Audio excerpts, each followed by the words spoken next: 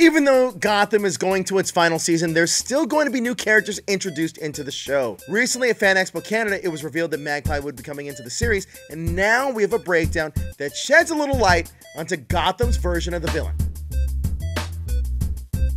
Created by DC legend John Byrne as well as Barbara Randall Kessel, Magpie made her first appearance in Batman number 401, where she was introduced as a museum curator at Gotham Museum of Antiquities. Things went south when her obsession with owning all the priceless artifacts made her mind snap. The breakdown explains that they're looking to cast a female of any ethnicity in her 30s to play Magpie. Dressed in black with a quirky attitude, Magpie is a bit of a misfit and a thief who was insanely in love with shiny objects.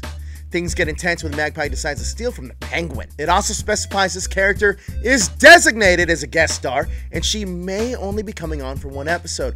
But for more information, hit up our website at thathashtagshow.com and let us know what you think about Magpie in the comments below. But thanks for watching. Make sure to follow That Hashtag Show to stay up to date with everything trending in geek pop culture.